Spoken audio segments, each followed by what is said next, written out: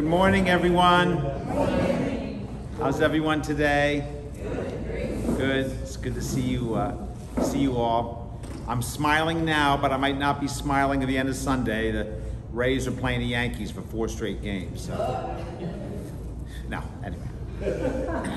It's just a game, right? But it's good to see you all today. We have another new guest. Bob Jimerson is with us right over here. I don't know how many of you know Bob, but Bob was in the church in the very, very, very beginning.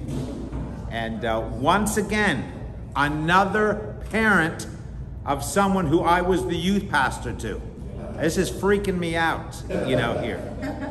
His son Mike was in my youth group, and of course so was Dwight's daughter Robin, and Joan's daughter Christy, and Louisa's son and daughter Melissa and Jason, and there's a few others that occasionally come that I was the youth pastor. So what they're doing is they're checking up to make sure that my kid, the way they are today, I want to know if I had to blame you for it, you know.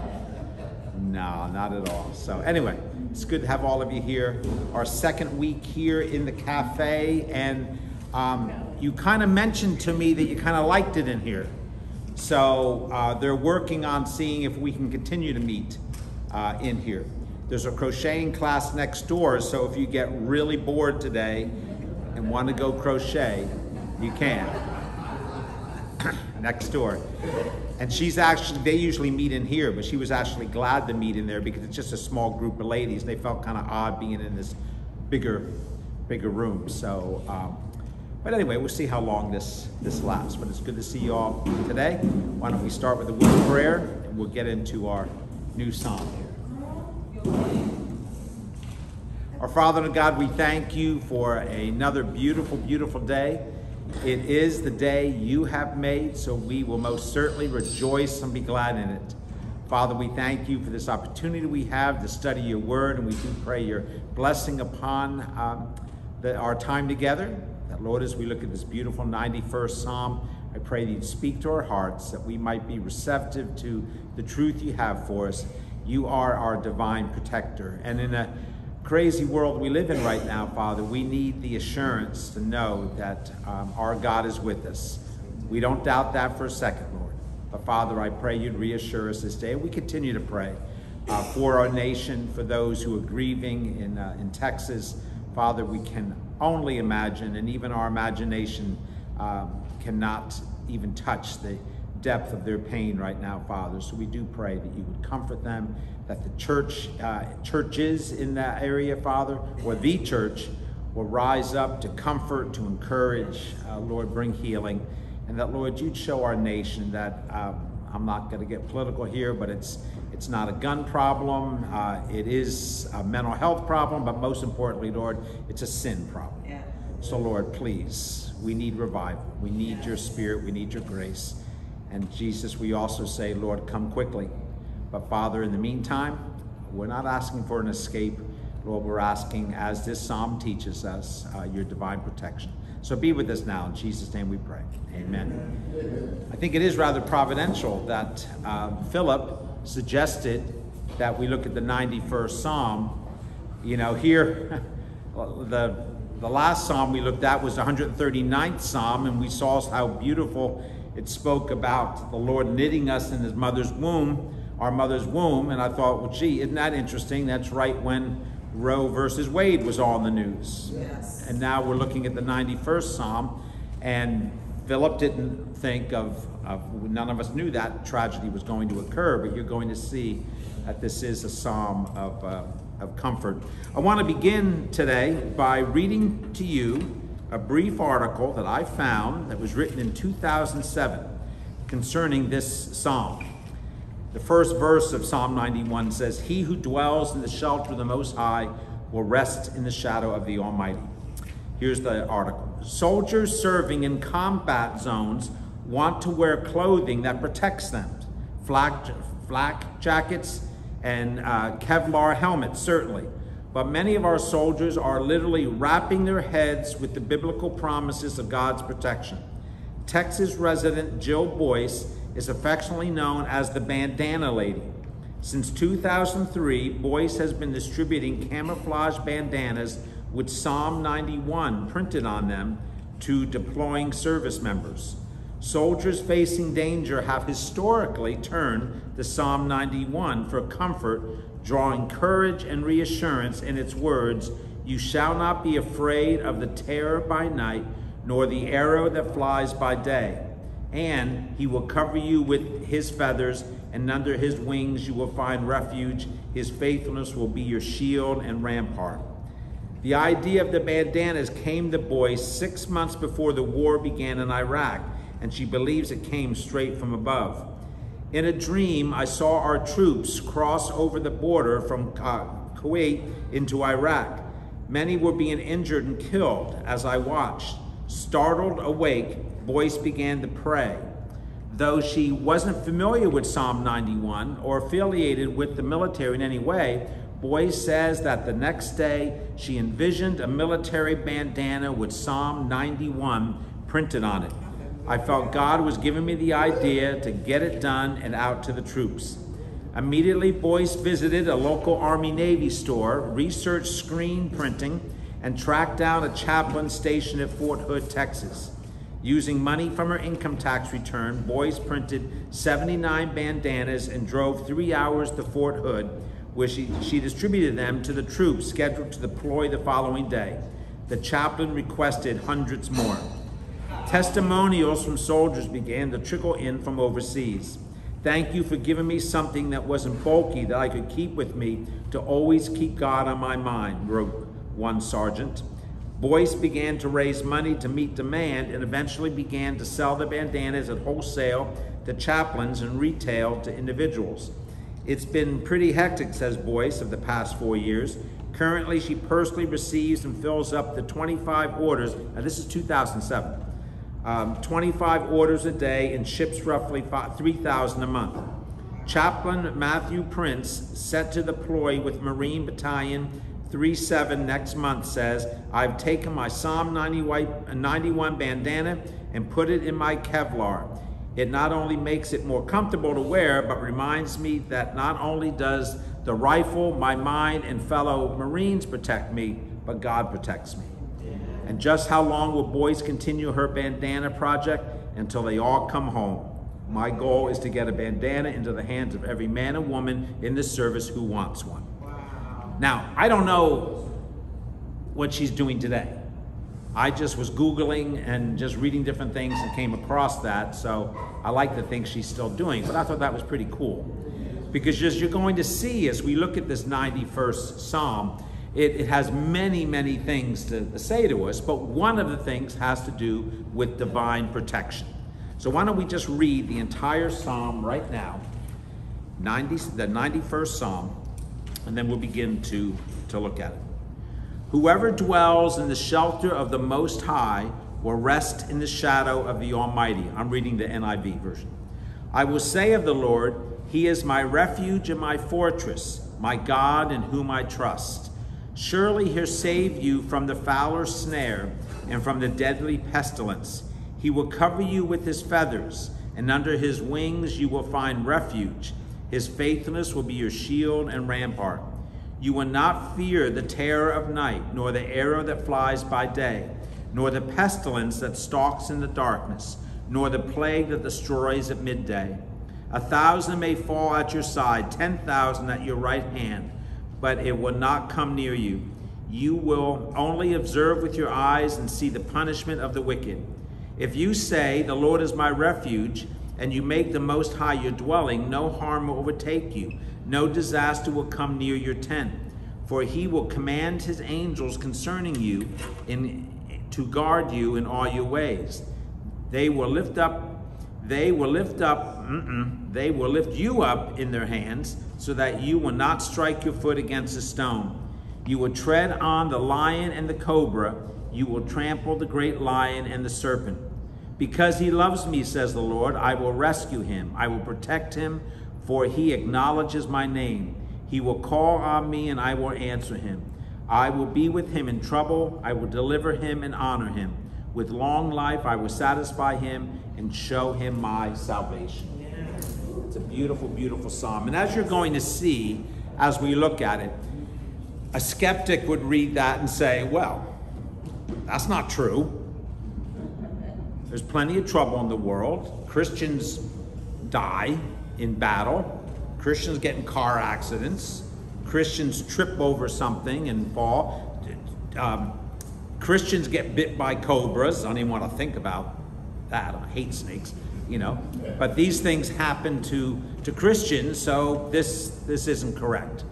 Now we know, as we'll see, and I don't want to start getting into this at this particular moment, because I want to tell you the background of it before we look in verse 1, is that when the scripture says that these things won't happen, we know it's certainly implied from the rest of scripture, especially from the mouth of Jesus. In this world, you will have tribulation, but be of good cheer, overcome the world. If the cobra bites you, can any good come out of a cobra biting you? Well, yeah, I know not at the moment, you don't think not, but my point is that no matter what befalls the Christian, all things work together for good to those that love the Lord are called according to his purpose. As we've said it probably 10 times in our study here. Not all things are good, but God is able to turn all things to good. So, as you're going to see, it's just like the proverb, train up a child in the way he should go, and when he's old, he will not depart from it. That is not a promise. So you have to understand, most of the proverbs are not necessarily promises. They're practical advice that if you raise your child up in the way they should go, I hate to use the word chances, but there's a very good possibility that when they're old, they won't depart, you know, from it. So I hope you don't misunderstand that. That's not a promise, because if it's a promise, then certainly a parent is going to say, oh, I did something wrong. It's my fault. I didn't train up my child perfectly in the way of the Lord, because right now they're not walking, you know, with the Lord. Of course, you say not now. We don't know what the Lord has in store. But anyway, as you're going to see, this psalm brings us great comfort and great, you know, just great comfort. This is considered, we talked at the very, very beginning about different types of psalms. Anyone want to take a stab at what type of psalm this is? It's considered under two different categories. I'm sorry? Protection. A psalm of protection. A psalm of protection, yes. It's a psalm of protection, but it falls under a category, you know, of that. Yes, it's a psalm of protection, and that's what I'm going to mention to you in a second. But it's going to, just like the 139th Psalm, it teaches us about the character of God, that he's our protector, so that makes it a wisdom psalm. So just for your general information, psalms that teach us about the Lord specifically, they're usually considered wisdom psalms. And of course, it is on your piece of paper. I handed out to you, you know. But it's also considered a thanksgiving psalm, because obviously the writer is giving thanks, you know, for the Lord's, you know, protection, you know, for that. So we now no author is mentioned in the Hebrew text of the superscription, you know, to that, but there are some traditions. Jewish tradition ascribes it to Moses. Now, if you notice, if you look to the psalm preceding this one, the 90th Psalm, what does it say as a superscription? A prayer of Moses. And what's the first line of that prayer of Moses? Lord, you are my dwelling place. And how does Psalm 91 start? He who dwells in the shelter of the Most High will rest. So the tradition might say, but it's not put in your Bible as a superscription because it wasn't put as a superscription. But Jewish tradition again says that Moses wrote it, and that because the 90th, you know, before that, with David then compiling the Psalms and including it in there. The Septuagint, are you familiar with what the Septuagint is? Yes. Beginning of the Bible. The Septuagint. Did I spell that right? Close enough. The Septuagint, ENT. what's that? ENT. I don't think it's ENT. I'm pretty sure it's INT. Okay? Yeah, it's. A-G-I-N-T. One more time. S-E-P-T-U-A-G-I-N-T. Yes, sir. The Septuagint, and this is important, this really is important for, just for Bible knowledge. This is, and sometimes you see it listed as LXX. Sometimes you'll be reading a Bible study or whatever, and it'll mention the LXX says, and you go, what in the world is that? Well, that's Roman numerals for 70. And the story is, well, the Septuagint is the Greek translation of the Old Testament. So it was literally used in the times of Jesus. So about 250 or so BC is that it was commissioned by the ruler at that time. I think his name was Ptolemy, not the Ptolemy, but another, it doesn't matter. That he commissioned 70 Jewish scholars, some say 72, to translate the Hebrew text of the Old Testament into Greek. So it was like the first translation. And there's miraculous stories that go with it, that they weren't together and they translated, they came out word for word the same and things such as that. And to me, part of that is superstition, doesn't matter. But it's the text that Jesus would have been reading, well, he was speaking Aramaic, but the Greeks would be reading, this version of the Old Testament. Now, I tell you all that because the Septuagint attributes this psalm to David, just historically to David. The Midrash, that's not a rash on your tummy, but the Midrash is a Jewish, basically a study Bible. It's taken the Old Testament, text, their texts, and attaching a biblical commentary to it at the end of it. And how many own study Bibles? How many have a study Bible with you right now? Okay, right now, okay. So a study Bible, they're beautiful. I have 10 different study Bibles. So they have the text, and underneath it they have, this is what verse 1 is talking about. This is what verse 2 is talking about. Study Bibles are wonderful, but you got to be careful that you don't spend more time reading the study notes than you do the text, but it's still helpful. So the Midrash was a Jewish, in a sense, study Bible, and there it mentions that, again, Psalm 91 was composed by Moses, but they get more specific. They say it was composed by Moses on the day he completed the building of the tabernacle, not the temple, the tabernacle in the desert. So the verse describes Moses' own experience as he entered the tabernacle. He that dwelleth in the secret place of the Most High under the shadow of the Almighty. Other Jewish teachings say that Moses composed this psalm while ascending into the cloud hovering over Mount Sinai, and he was reciting these words as protection from the angels of destruction, from demons that would keep him from getting up there. There is, as you're going to see, the Jews really connect this psalm to demon activity as protection from demons. Is that you're going to see when I read it to you, but later on in verses 5 and 6, when we get to terror, arrow, pestilence, destruction, some Jewish tradition is saying those are demons. Each one of those are demons or evil spirits. So there's a great emphasis on the Jewish part to look at this as this psalm is written for protection of demons. Now, this is why you also see, not the demon part of it, but this is why I read you that article at the beginning. This verse is often used by the military. And I don't mean right now. I'm talking for 3,000 years, is that these verses have been clung to for, divine protection while, fighting the military. Now, I don't know if this is practiced today, but talk about more Jewish tradition. But from what I read, Psalm 91 is recited 7 times during a burial ceremony. As the casket bearers, the pallbearers, approach the grave, they stop every few feet repeating the psalm.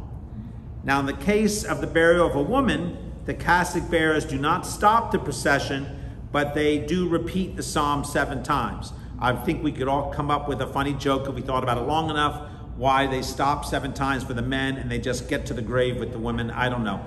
But they do say it 7 times. But I say that to you because I hope you can see that there's some superstition found in old traditions. That's why I wasn't planning on saying this, but when you hear the word tradition, and I don't mean just Fiddler on the Roof, but some of you come from a background, a religious background, probably know where I'm going already, where tradition is important. What am I talking about? Yeah, the Roman Catholic Church. Is that they would say that, yes, Roman Catholics, they would say, this is God's word, we love God's word. But, what? We also have the tradition of the church. So, all that means, sadly what that means is, yes, we have this, but the tradition of the church says that Pope so-and-so wrote about such and such, and he suggested such and such, and now it becomes, dogma. And so that's where you get beliefs about purgatory, not mentioned in the scripture, found in the Apocrypha, one verse that's floating over here in Maccabees, about that. Well, tradition says this is what the early Catholic Church believed. And the same thing with the veneration of Mary and other saints and transubstantiation. It's based on tradition. This is why the Protestant Reformation, they love tradition in one sense, but it was what? Sola scriptura, scripture alone. If it's not here, then we ain't doing it. Amen. Or we're not preaching it, or whatever. That doesn't mean we can't, I pull out stories and use illustrations or whatever, but if I'm telling you a story that's contradicting this, and that's what the Mormons have done. The Mormons, they love the King James Version of the Bible, but that's just one part of it. They have their Book of Mormon, which is not a doctrine book. It's a history book of the early America, of the Nephi that lived here, the lost tribe, blah, blah, blah, blah. I mean, all this. So there's no doctrine in that, but it's just an imaginary story. I won't go into that right now. And the same thing with the Jehovah's Witnesses, is that they love the King James Version of the Bible, but then they change it when it's appropriate, for them. But especially folks like the Mormons, they add all these other strange beliefs that we're all gods, that we're all floating spirits. The reason, do you know why, sidebar here, why Joseph Smith came up with the idea of polygamy? He was sick. Yes, he was sick, lustful, but there's a spiritual reason why. Dwight? Oh, I thought you were saying, I got an answer. It's because he said the Mormons believe that there's all these spirits floating around aimlessly in the universe. And this is kind of a Scientology belief too with Thetans, but we won't go there.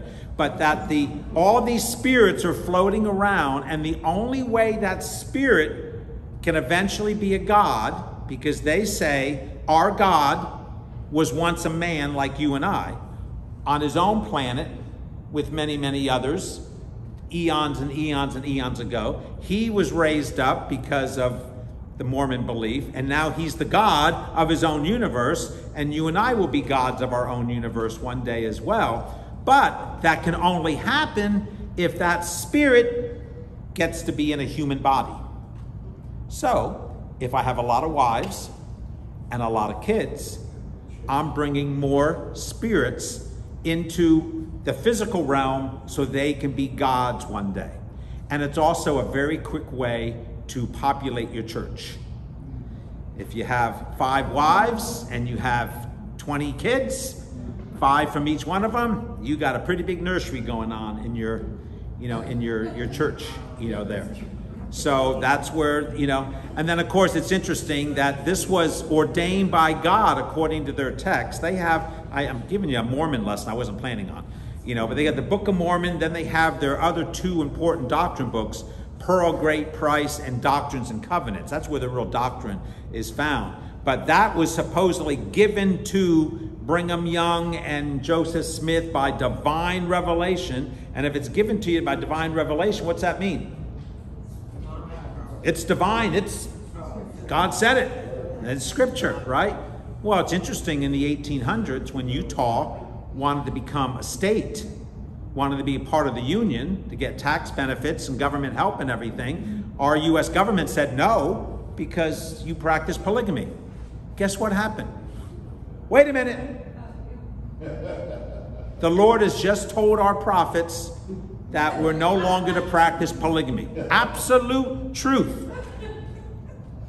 So they don't practice polygamy. There's sects of these. When I say sects, I don't mean S-E-X, I mean S-E-C-T-S. Groups of Mormons that still practice polygamy. You'll see TV shows, about that.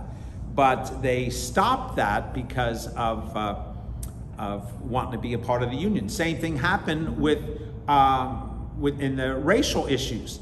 They said in their documents, their doctrines, that blacks could never be part of the priesthood in the Mormon church. Well, in the 1960s, that didn't sit real well. Is that what's the deal here? You're practicing segregation. You're racist, et cetera, et cetera. Guess what? Wait a minute. Another revelation.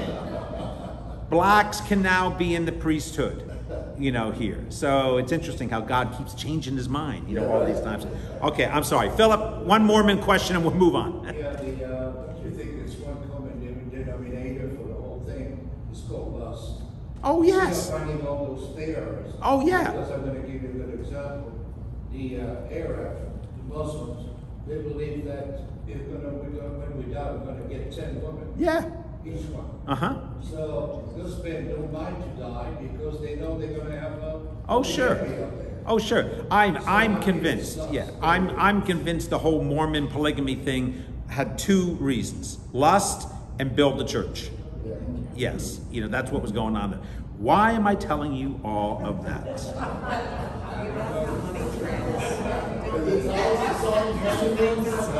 why we keep coming back, because of your money trails. All right, thank you. I don't often get affirmation for my bunny trail, so thank you. So, because she affirmed me, we'll be on many more bunny trails. No. But I remember why. Because I was talking about how some of the Jewish ideas about the 91st Psalm were really built on tradition and superstition. I mean, listen, I'm all for repeating the 23rd Psalm. Remember what I told you earlier about the original movie, War of the Worlds? Remember that one, the original one from the 1950s or so? That there's a scene where, everyone's being zapped by the, spaceships, and a priest walks out and he's reciting the 23rd Psalm, and you're thinking, oh, wow, it's going to be God's word that stops us, and all of a sudden, and he's vaporized, I don't know if that was a commentary, a political commentary, at the time of, religion doesn't help, because look what happened to the priest here, But I don't know what the intent of the director or the writer was of having a priest going out there thinking maybe the 23rd Psalm would bring peace or whatever. But we have to be careful of using scripture as a mantra and as a superstition. We recite and confess and read and meditate and say God's word, not because it's a superstition that if I don't say it, step on a crack and break my mother's back, that it's because it's the truth, and we need to rest on God's word. Okay, enough about superstitions. So, wow. Verse 1. Whoever dwells in the shelter of the Most High will rest in the shadow of the Almighty. Now, I hate to say the obvious, but it's necessary. We live in an evil world.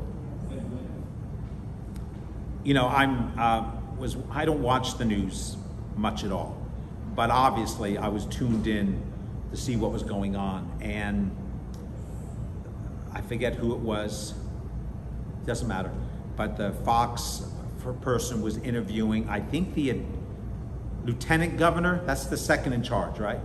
Obviously a very devout Christian. And you know, he flat out said, and a number of others flat out said, and the governor flat out said, that this is a problem with evil. Is that people's hearts are evil. You know, as I said in my prayer, and I've never shot a gun before in my life, you know, but I believe in the Second Amendment, but I'm not here to have a discussion about that right now. I don't quite understand why automatic rifles, big things, you know, if you're gonna hunt and, you know, do target practice, fine. I do have an issue with that, but it's not a gun issue, because I read this morning that the governor of Texas said that if it was a gun control issue, then tell that to Chicago and New York and California, who have the most stringent gun control laws, and there's more people murdered in Chicago in one weekend that were murdered in a school. I'm not minimizing the horror of it. It's definitely also a mental health problem. And I think that's where it has to be addressed. It's a fatherless problem as well. It's not a racial problem. I heard him say that the last 4 mass murders have been an Asian, a Mexican, a black man, and a white man. That's been the last 4. So obviously it's not a racial thing necessarily. Is that it's a mental health and deeper a sin problem. And that's, I don't know how our country's going to address that. You know, they're not, unless there's just, you know, plain revival. But followers of Christ, as Christians, we are not to be removed from this earth or be sealed in a holy bubble. I'm friends with Christian singer, I think I quoted him before, Jeff Moore. Some of you who are involved in Christian music remember. I brought Jeff Moore here for concert a number of times. But he had this song called Go to the Moon. And in it, he's talking about how he was sitting in a diner and he heard 4 kids, high school kids, sitting behind him talking about all the trouble in the world. And someone said, what would happen if, this is my paraphrase, if trouble came to our town, where would you go? He says, I'd go to the moon. You know, I'd get away from here. In other words, you know, get me away from, you know, from trouble. And there's a line in it, I'm not going to get it just right, but Jeff Moore says, basically, I'm paraphrasing, that we're afraid that the world's going to rub off on us. I thought we were supposed to be rubbing off on them. Amen. You know, the Lord is not going to take us, you know, out of this world until he's ready to. In the meantime, what does he want us to do? Hide? No. He wants us to pray. Oh boy, there's an awful lot of people angry right now. No more prayers and thoughts. Prayers and thoughts are doing no good at all. You know, well, obviously those folks haven't been praying, you know, but still, that's neither here nor there. See, I shouldn't have said that. Now I forgot where I was going with that. Joyce, where was I? What's that? Verse 1. I know. Oh, but I'm saying that we don't live, that's it. Is that we can't live in a bubble. I mean, we need to be in our Christian environment. We need fellowship. We need Bible studies. We need to gather together for church. But you can't hide. You know, my late mother-in-law was the secretary to the pastor of a little Nazarene church. And her whole life, for the longest number of years, was so isolated. She went from her home, Christian home, with her husband and 2 kids, to church. And the only time she ventured into the world was every Friday to get her hair done.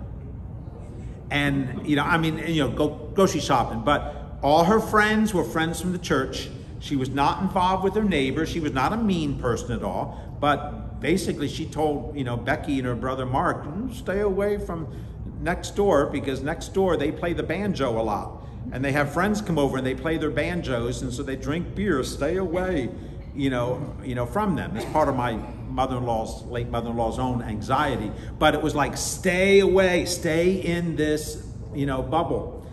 And it was a wonderful rude awakening for her. From when she retired, she got a job. They built a house right next to a high school, one of our rival high schools, and she got a little job working in the office of the Board of Education there, and she met some real humans that weren't Christians. You know what I'm saying? I mean, she realized that, gee, there's a world out here, and they're not all ready to suck the life out of me and kill me or anything, like that. And it gave her opportunities to share her faith, with peoples, because she wasn't used to sharing her faith. You know why? She was never with any, unbelievers. So we can't live in this world. The Lord's told us we have to live in this hostile world system and do something about the trouble and pray for it and love people. Yesterday at Helping Hands, we always gather together in a circle and just have an encouraging word and a prayer time. And so Elizabeth asked me to take care of it. And only thing that came to my mind was, because the tragedy just occurred, I said, I know a lot of us are probably thinking about that, and maybe the people who are pulling up here are thinking about it. And you know what? We're not going to change the world and stop all of that right now. But you know what we can do? We can love these people that drive through here. So don't just put a box in their trunk. Say hello. How are you? We're glad you're here. And when they say thank you, you say you are very, very welcome. And if you have an opportunity to love on someone, if you ask someone, how you doing? And they go, well, we have this little routine. One of the gals, boy, I'm so bad at just rambling. But the one gal, Stacy's the one that calls the cars up, and she counts them, and she's so bubbling. She goes, hey, good morning, how are you? And if someone says, well, I'm going through chemo or something, I'm usually staying around, she goes, Randy! And I come over and I go, what's up? And she says, well, Thelma has had her, chemo yesterday. She's not feeling well today. And so I go, oh, Thelma, can we pray with you? Sure. And so we just pray with her, and I pray the gospel when I pray. Because there's a line of cars waiting, behind there. But, you just take that minute to encourage someone. So I said to the group, we may not change the, everything going on there, but we might be able to change one heart. We're changing their world that day. Yes, we're changing their world that day, and maybe it will change the world on a continuous, basis. So we know, as I said at the beginning here, even though this psalm appears to promise us complete protection, we know that in this world we will have tribulation. We know we're going to face trouble, but we do have the assurance that the Lord's with us. I mean, if I stopped right now and said, okay, testimony time, how many of you have examples of where the Lord, protected you? And then I think a lot of us would. Here's the funny thing, is we're going to get the glory. And I like to use this little illustration, especially someone who's really hyper on, divine healing. And I'm all for, praying for a prayer of health, but for someone who's really caught up in it, and all of a sudden at 50, they die of cancer. And they stand before the Lord. Lord, I was your faithful servant all these years. I didn't just tithe, I double tithed. And I was always in church, and I was always witnessing, and I had faith to move mountains, etc. Why did I die of cancer? And the Lord's going to say, child, let me show you now the 6,559,000,000 times I kept you from dying. From that car accident, from that virus that was in your body, and I took it right out. You didn't even know it.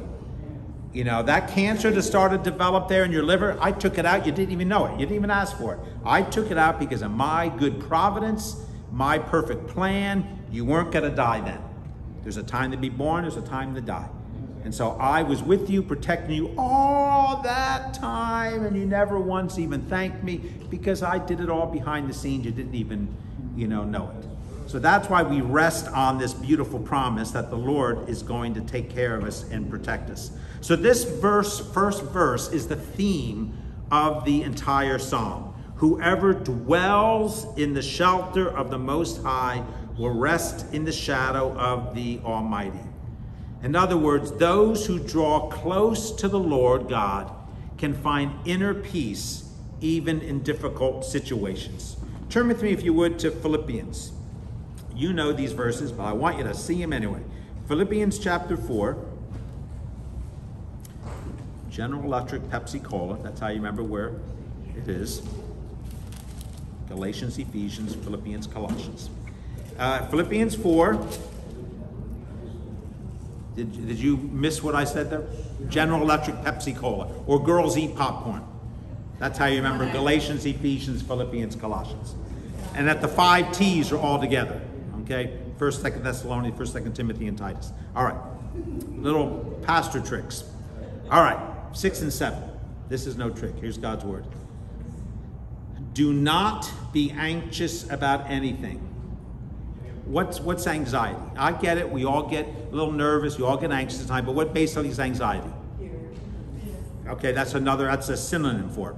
What is anxiety? Okay, it's another synonym for it. Not trusting. We're not in control.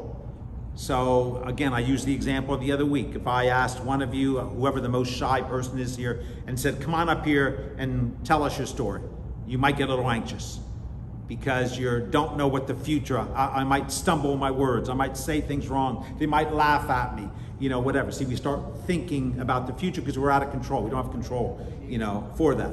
So what's he tell us here? He says, do not be anxious about anything, but in every situation, by prayer and petition, with thanksgiving, present your requests to God. And what will happen? 7. And the peace of God, which transcends all understanding, will guard your hearts and your minds in Christ Jesus. So what is meant by shelter of the Most High?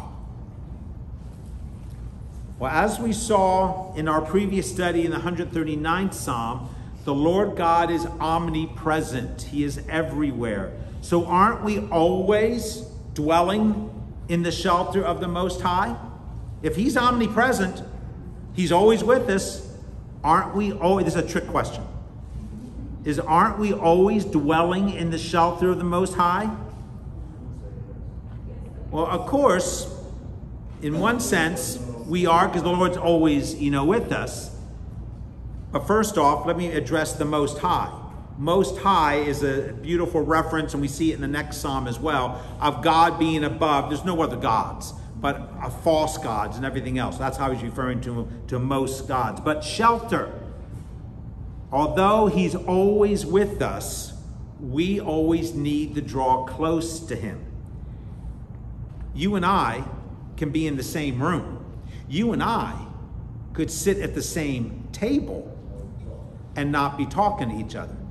I mean, in some Middle East countries and Arab countries, I don't know, I've never been there, but a good friend of Skip and mine, Kathleen's, Paul Wonderly, is a missionary, and he goes to Arab countries quite a bit. And it is not uncommon that if you are in a little cafe and you walk outside with your cup of coffee and there's a table with 4 chairs and 2 of them are taken, that they would invite you to come sit at the table.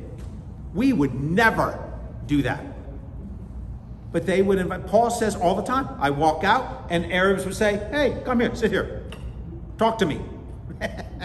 Paul talks to him. And what do you think Paul eventually gets to talk about?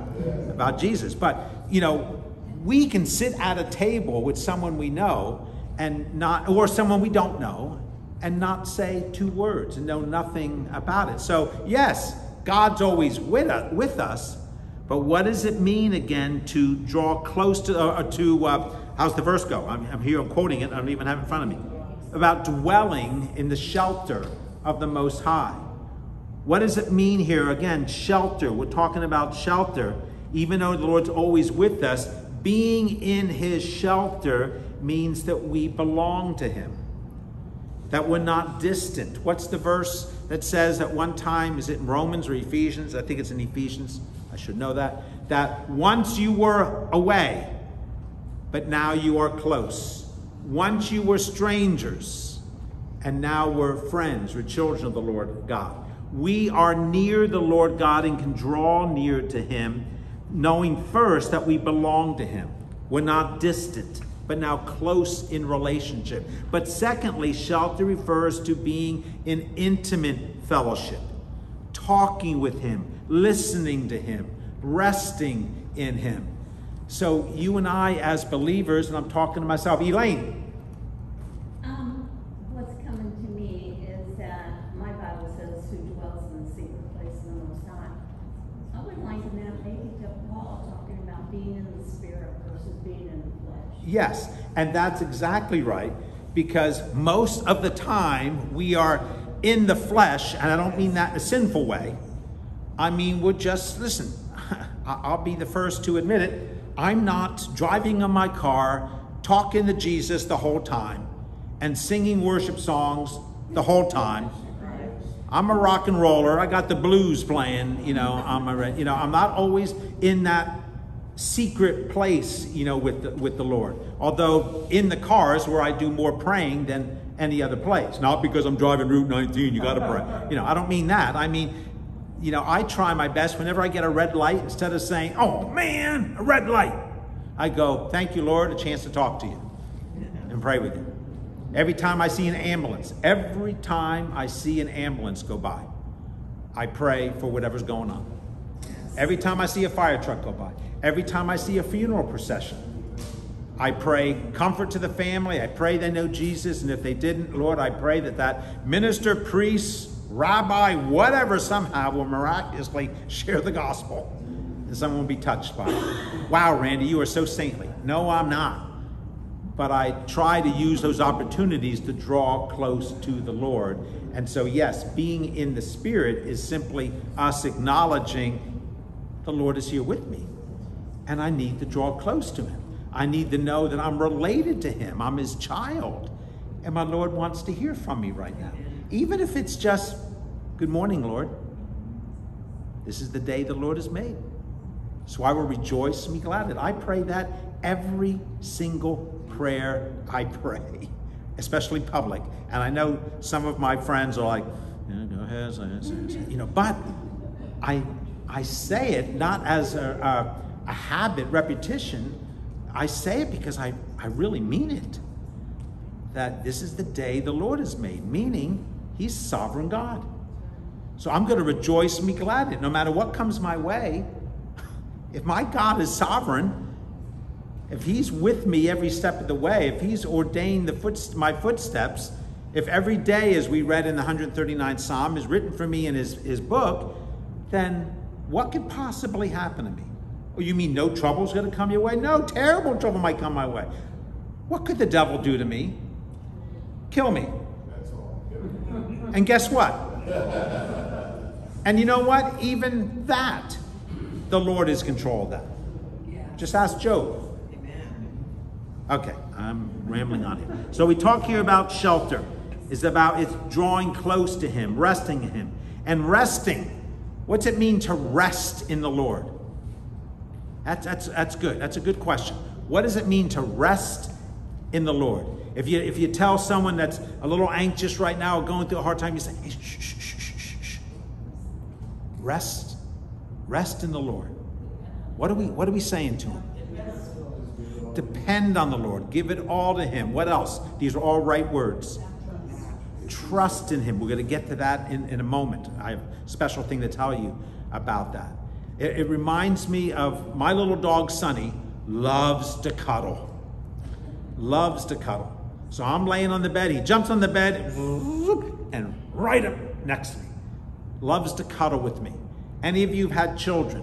What's the sweetest picture in the world of you holding your child? When I pick up one of my grandchildren, now they're all getting bigger, but Gloria is still little. She's 2 years old. So when I pick up Gloria, usually you pick her up and she's just sitting and you're just looking at you, smiling at you. But there's times when you pick her up and she just melts into you. What is she doing?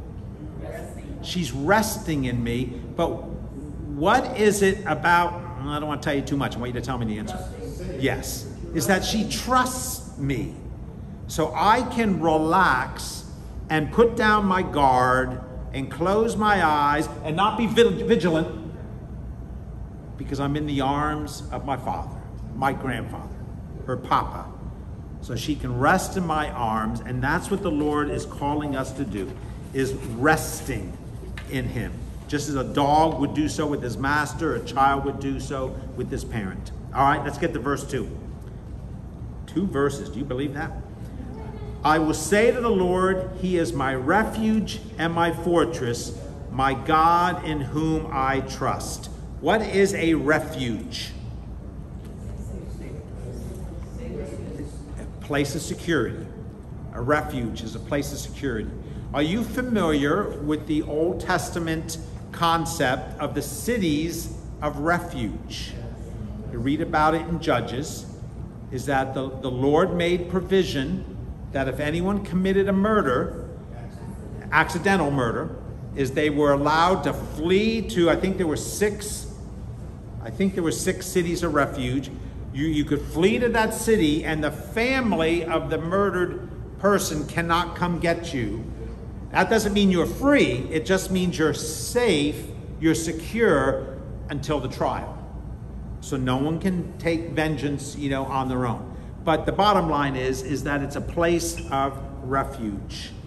And we see this word used quite a bit. I just want to read to you maybe one. Psalm 62, verse 8. Trust in him at all times, you people. Pour out your hearts to him, for God is our refuge.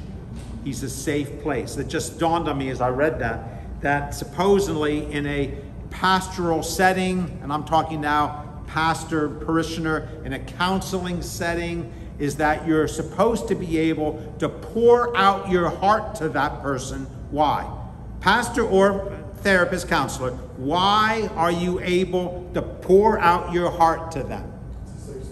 Because it's supposed to be a secure place.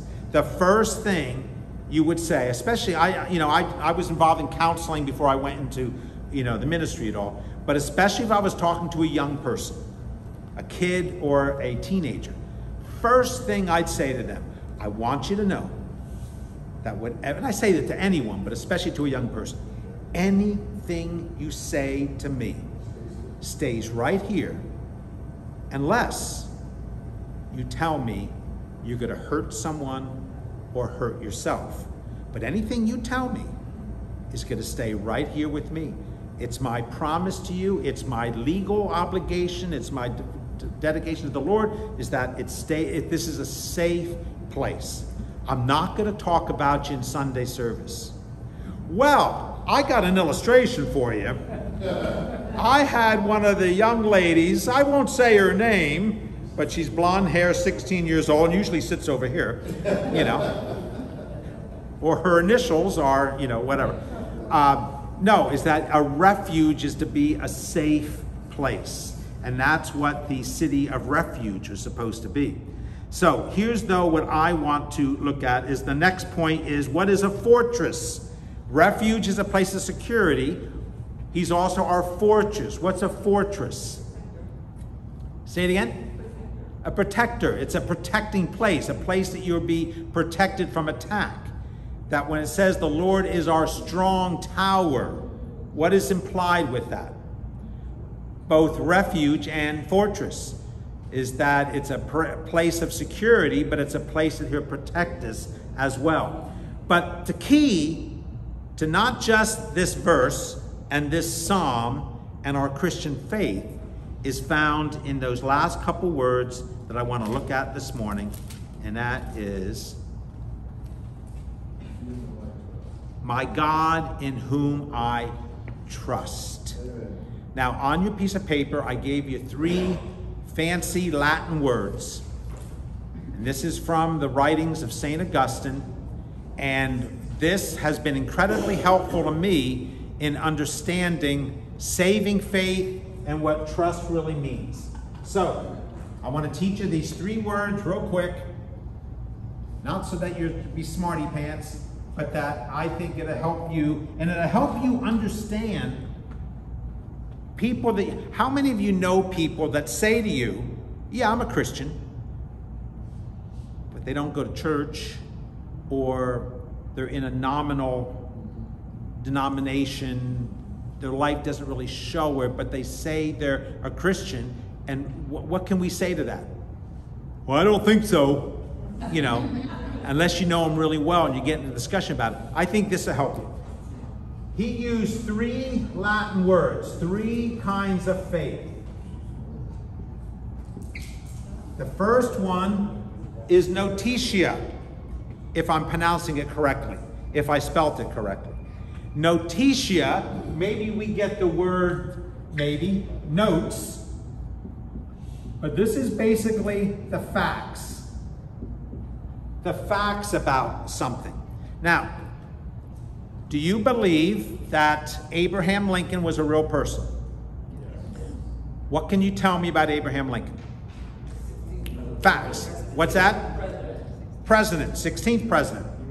He was tall. He's from Illinois. He's from Illinois. Self-educated. Had a beard. Okay. So you can tell me facts about him.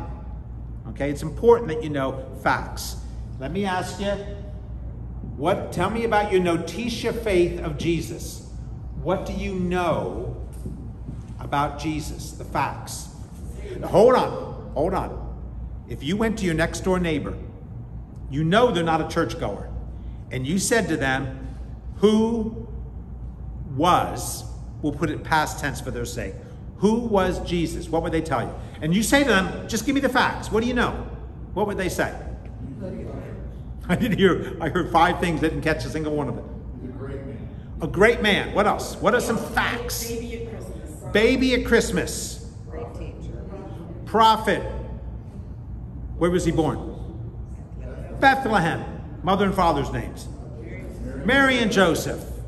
How did he die? Crucifixion. What's Easter all about? Resurrection. His resurrection. Now, you don't have to believe those things, but you can tell me the facts. So, having a notitia faith in Jesus, does that save you? No. You just know the facts. I can teach the facts to a 3-year-old. I can teach the facts to a parrot. And the parrot could say back, Jesus is Savior. Jesus died on a cross. Okay? I sound like a thank you. I've been told many things, but never that. So, but here's my point. Saving faith has to start with notitia. You need to know, Elaine, where are you going? I'm teasing her. She told me she had to go.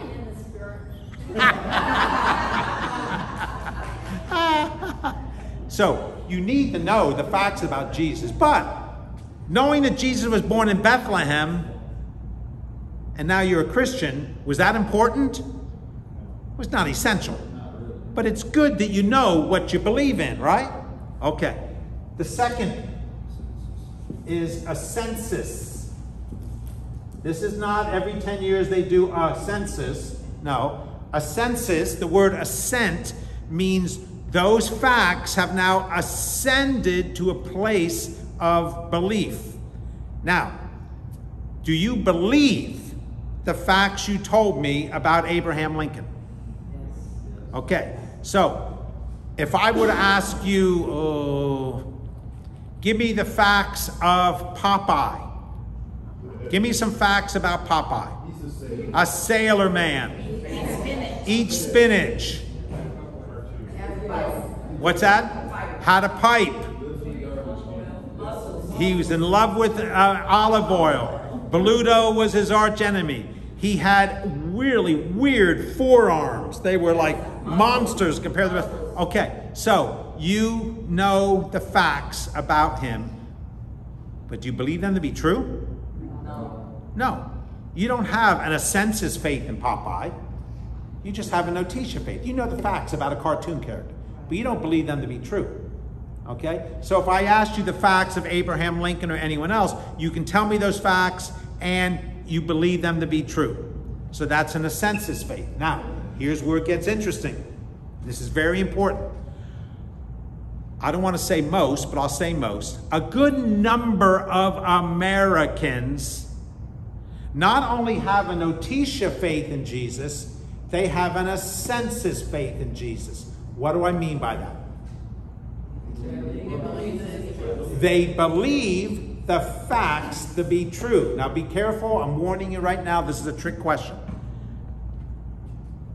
Having the senses faith, does that save you?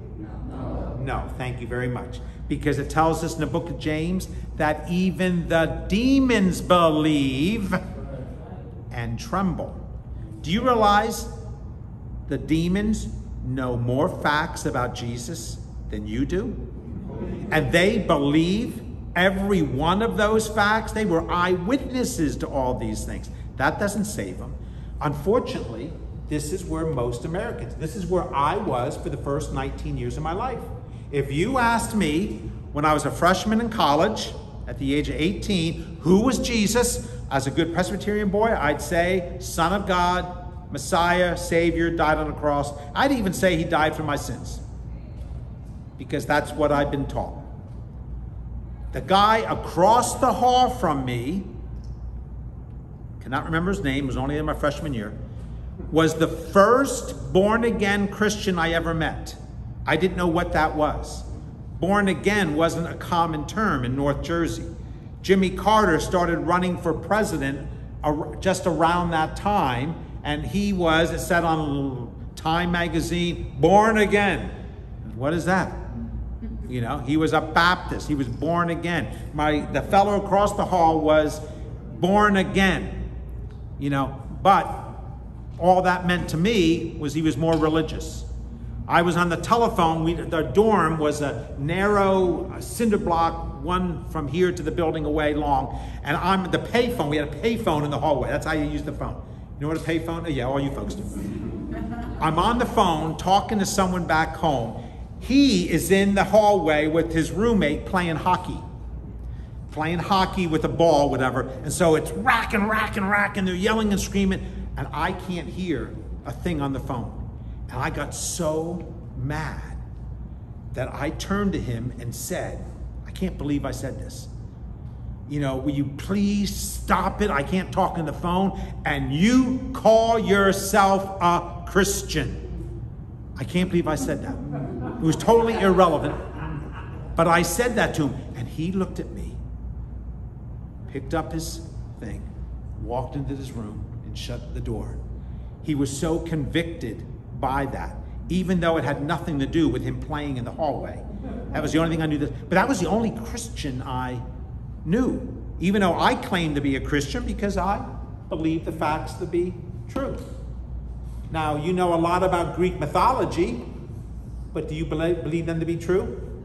You know a lot of facts about Abraham Lincoln, but does that save you? No. These two here are human faiths, meaning we are able on our own to know the facts about something and believe the facts to be true. You can teach a child, you can teach anyone, go through a history class, teach you all the references to a historical character, and you be completely convinced that they are really a real person. That's wonderful. But they're human abilities. This is where I'm going. Saving faith is a divine gift. And that is, I hope you can, well, you got it on your piece of paper, but is fiducia. Now, any of you know banking terms? What's a fiduciary fund? It's there in charge of basically your interest. Yeah, I have no idea what it means, you know. But I always ask that because I'm always, what's that? Yeah, it's a trust fund or something like it. You can trust them or whatever. Well, fiducia means trust. That's what I'm getting at. It means you trust. So here it is, folks. You know the facts about Jesus. You believe the facts to be true. But by divine revelation, by the gift of grace, you now trust those facts to be true. You trust that Jesus died on the cross for you. So at 19, the night before I went to that little Nazarene church and came to faith, oh, I told you the story, how Becky wrote me a letter, right? Okay, I won't bore you with that. But she invited me to church because Jesus is the most important person in her life. I never really heard anyone say it quite like that. I said, well, Jesus is cool. but Jesus needs to be the most important person in your life too. I go, okay. So you want to come to church with me? Sure. I go to church every Sunday. I go to your church. And sitting in that church, my eyes were opened. And I couldn't tell you what the sermon was. It was the whole experience. There was an altar call, but I didn't respond to the altar call. I didn't feel a need to, because I didn't understand all that anyway, you know. But all I knew is that, as John Wesley said, my heart grew strangely warm. And I knew in my heart that my sins were forgiven. I understood for the first time, not because I was so smart, see, none of us can boast, but all because of God's grace, that he opened my eyes. He spoke life into me. All those 19 years prior, he was working with me, preparing me for that day. But the day finally came when he said, you're mine. And he spoke life into me. So that's what trust is. So there's where your peace is. We'll close with this. And oh my goodness, I'm 6 minutes over. No wonder Elaine got up. She told me I'm getting up right at, I said, oh, we'll be done at 10:30, don't worry. My bad. I will say to the Lord, he's my refuge and my fortress, my God in whom I trust. That we cling to, we depend on. He's a God that we can count on. So let's close in a word of prayer. Come on in, guys. Come on in. I was watching you. That's okay. You're in just as I'm closing in prayer. Obviously in God's providence. How many of you guys had that barbecue last night? Thank you for the barbecue. And Pastor Dan, the wonderful men's leader. Father, thank you for meeting with us here today. Thank you, Father, for your saving grace. That, Lord, you placed into us the ability to love you because you entered into us, Father. That, Lord, you allowed us to believe. You caused us to believe. You caused us to have a saving faith. Many of us, Father, maybe were brought up in the church. We knew all about Jesus, would either be true, but one day you opened our eyes. And we thank you for that life you gave us. So I pray, especially during these troubling days, that, Lord, we understand what it means to trust you in the dark time. That, Lord, we can be of encouragement to our neighbors, to our friends, to unbelievers around us. That, Lord, when they say to us, where's God? We can say to them, hey, God's never left the scene. But man is evil and needs Jesus. And so let me tell you about Jesus. And that, Father, we can be at peace, a peace that passes all understanding. So dismiss us now in your grace and love that will continue to reflect your glory to all we come in contact with. And it's in Jesus' name we pray. And everybody said, amen. Amen. Thank you, folks. Sorry I kept you a few minutes. It's those rabbit trails.